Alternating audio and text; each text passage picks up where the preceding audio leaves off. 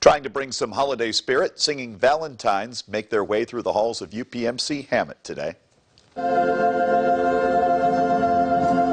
Lovely. Happy Valentine's Day. Those singers are all students at Collegiate Academy. Throughout the day, the students traveled around Erie to sing to different people. Now, this marks the 14th year that Collegiate has hosted this, and this year, nurses at UPMC Hammett pitched in to help out patients, giving them a special Valentine gift.